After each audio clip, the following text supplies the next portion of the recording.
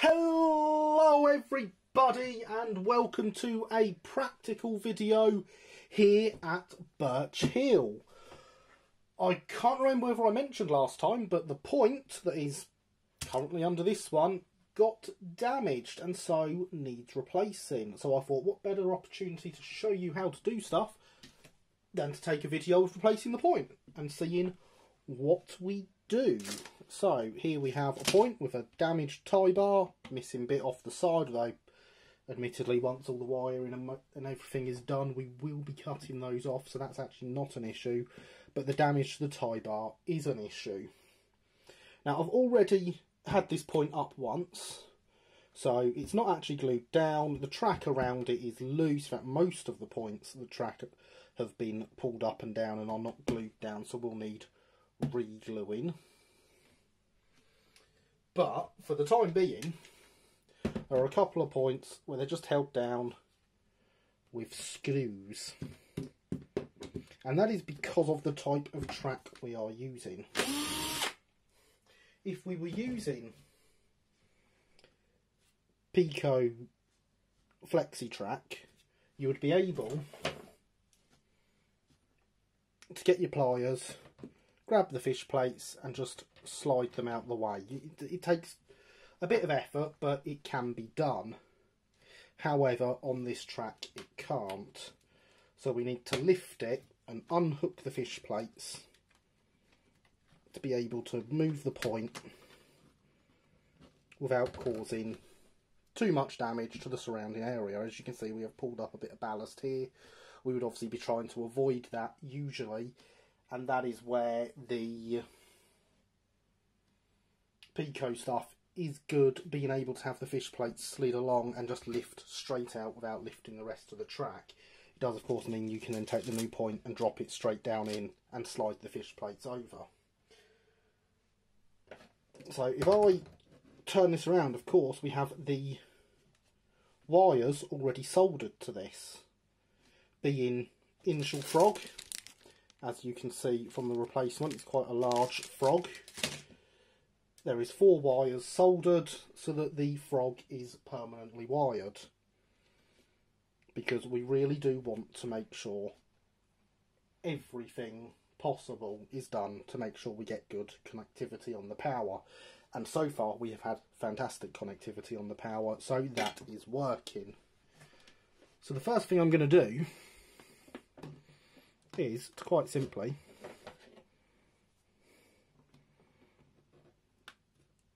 remove the wires that are already soldered on.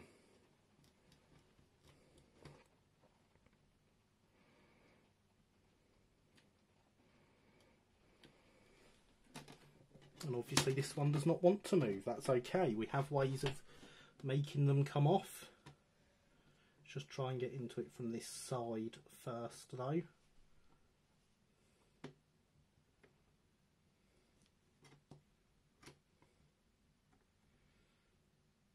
Obviously you want to be careful when doing stuff like this to not melt the sleepers. Not too much of an issue with a point that is coming out and being got rid of, because it's already damaged. But usually we want to try and avoid damaging the points. Don't do what I did and put a drill through it. They don't like that.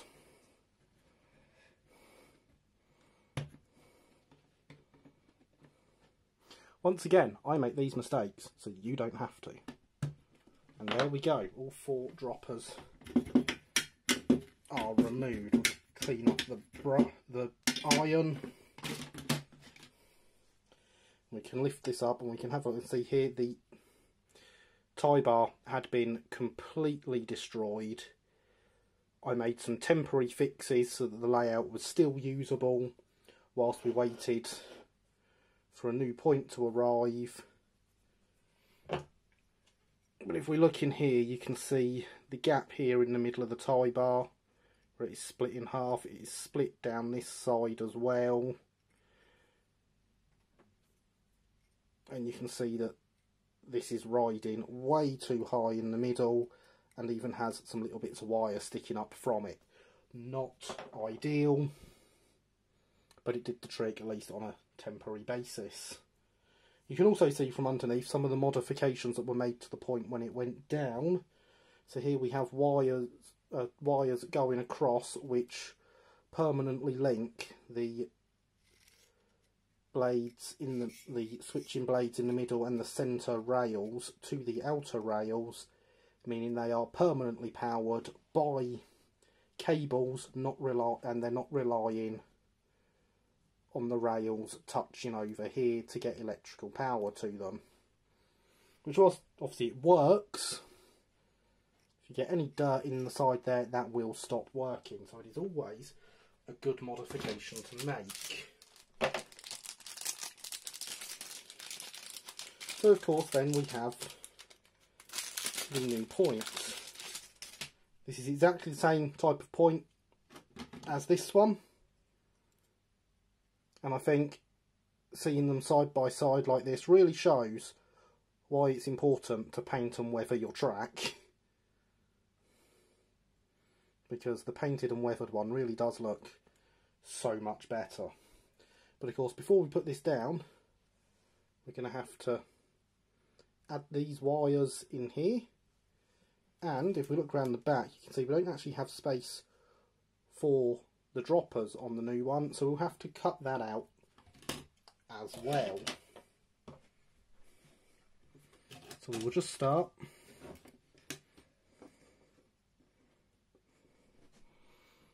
just by taking the knife and gently pushing it down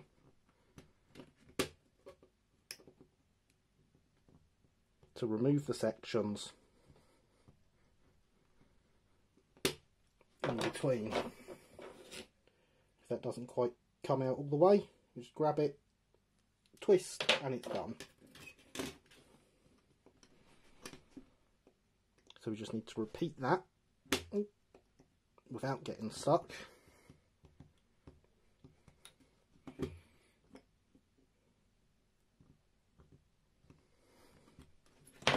Across all 4 sections here, and then across here where we want to add the droppers.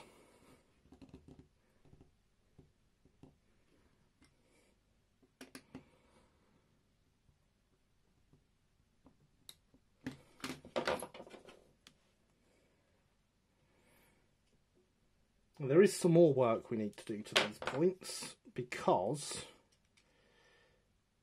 the hole in the tie bar here actually isn't big enough for the rods that come up from the point motors. So we are going to carefully drill out that hole to be slightly bigger as well. As I say, the first thing we want to do is make sure this is nice and clear,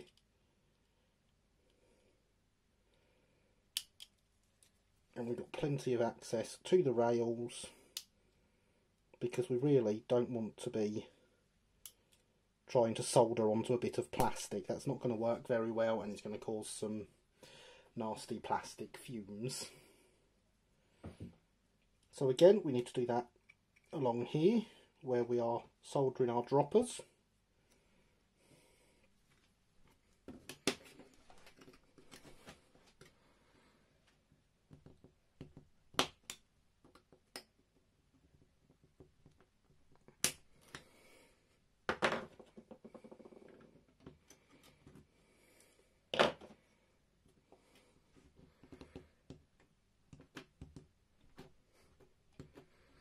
Because we are soldering to the bottom of the rail, which means the droppers are completely hidden from view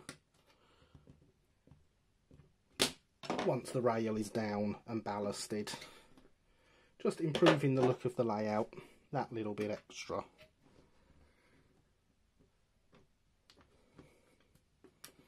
You can of course solder to the sides of the rail, as you would have seen in my live stream with Black Falcon models not long ago. That is how they were done on his layout, with the track laid first.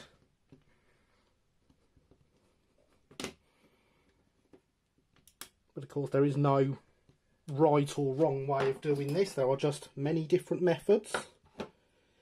And what we have here is an opportunity to show you a different one. So there we have all our appropriate bits from the sleepers removed. I will change over the drill just to get us the drill bit we need to make sure we can fit over the rod from the point.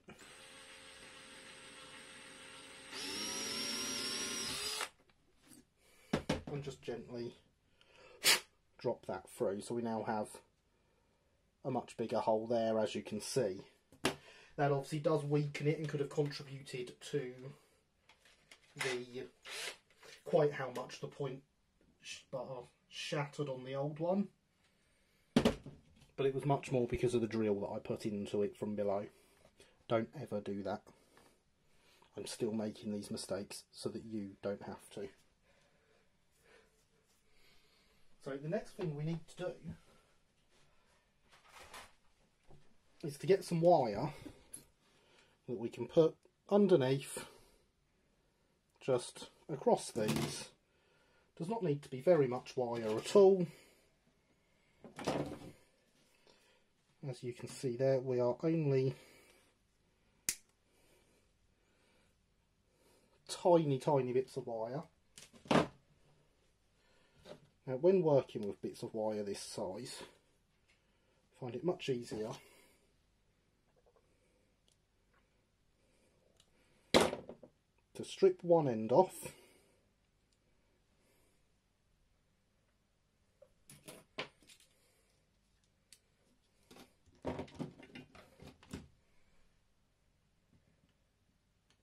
dip it into the flux,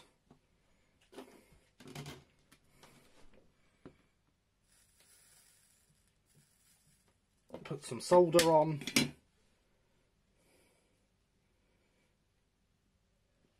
and then grip the end we've just soldered and pull the rest of the insulation off.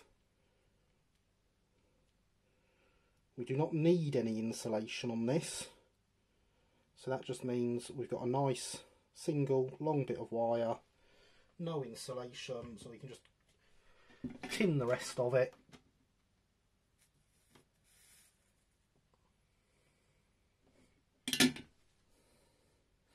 And have our bit of wire ready.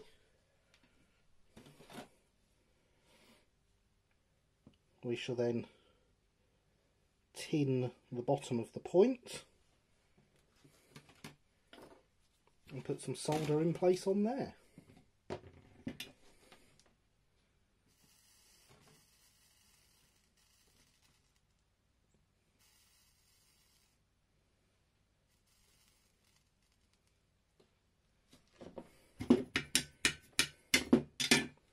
Now obviously this does leave, as you can see from here, the bit of wire showing between the rails. Obviously on a modern image layout that could be disguised as cable trunking, but honestly, do you really notice it on these ones once they're down and it's painted? Yes, you can see it if you're looking for it, but does it show up normally? Not really.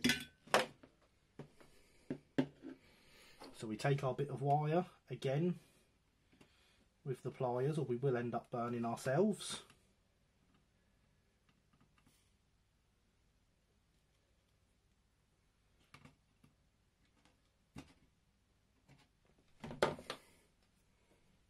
And we drop down onto each side like that.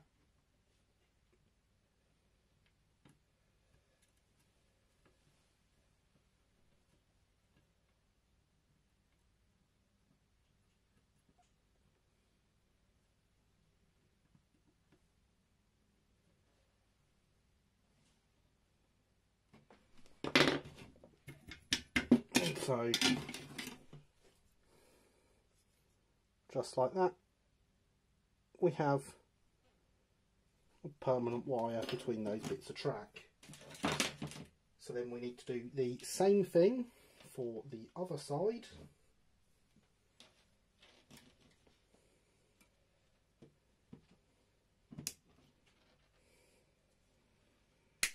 So we measure up our small bit of wire,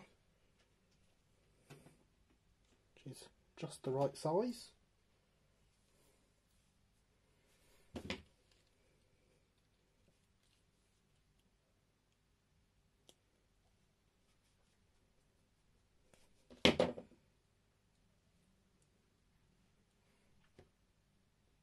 Strip the end.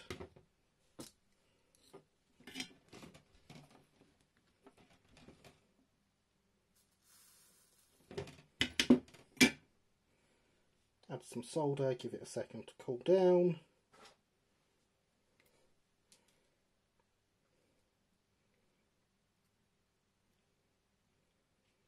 And strip the rest of the insulation before doing the same again.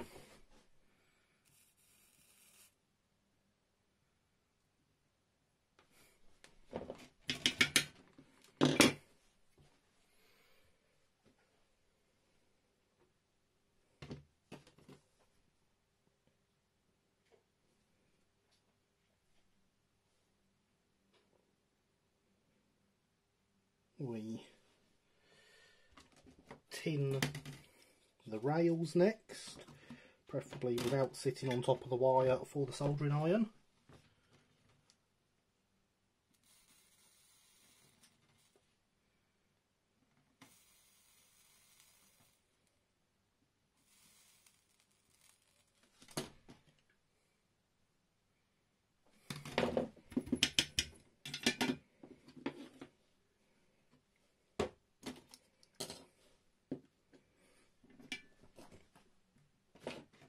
And then we take our bit of wire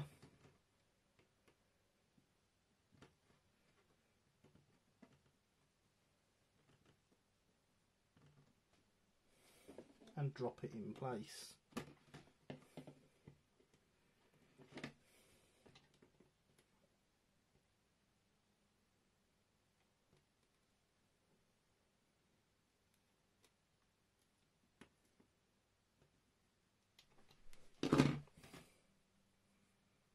There we have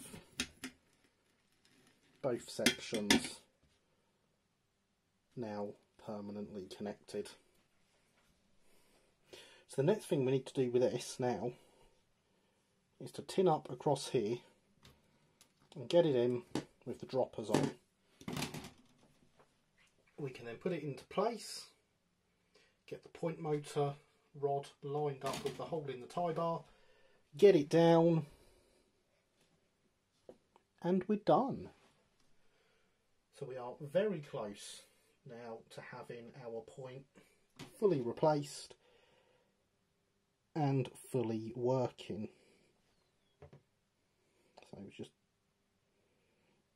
flux on all four joints here.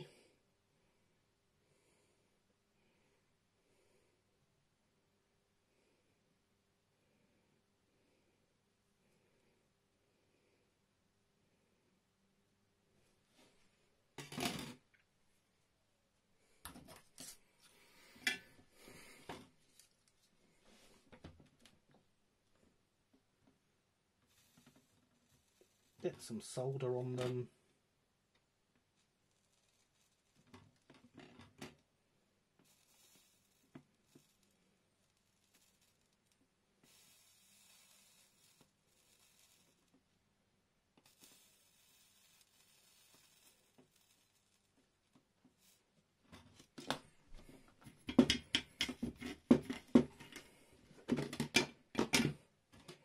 So you can see this is now all tinned up and ready. It's going to sit this way, so we're just going to flip that over and get the right droppers soldered onto each bit of rail.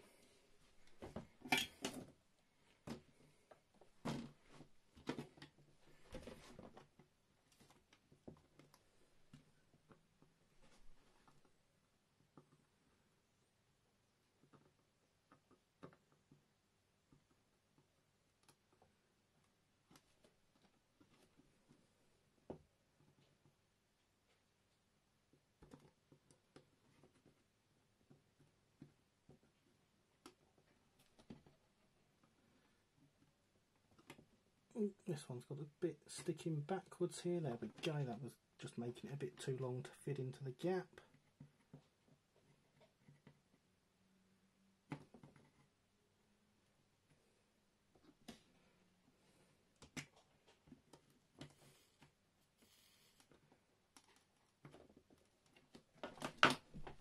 And there we have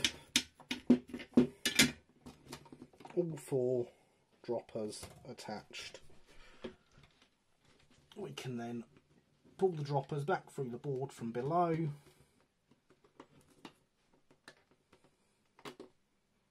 Get our fish plates lined up and attached.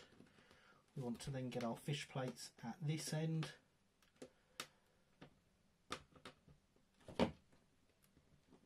Also lined up and attached.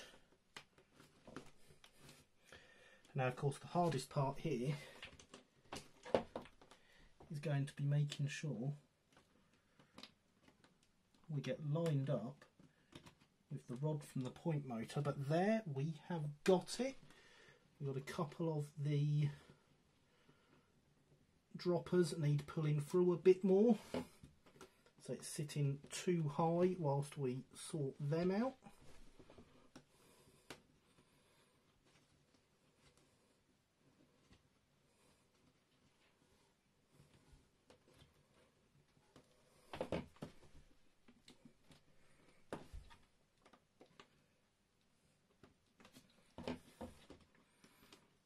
With them nailed down, we can adjust the position of that. Get that down and get our temporary screw back in place. Ready to test. If I flick the point motor, the point does indeed flick nicely. So obviously the next thing to do, I'll stick the track down. I will be using watered down PVA and just putting it through between. I will be doing this to all the points on the layout, so I'm not doing it right now. And then to paint and weather the new point to match the existing. And then we can finish getting the control panel wired. Once that is done, we can get the points ballasted.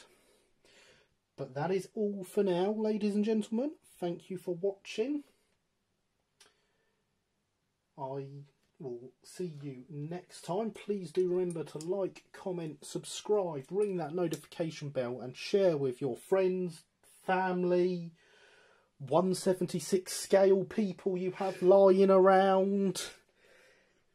Even your enemies. Get them all in, get them all watching. You're all welcome here. Bye for now.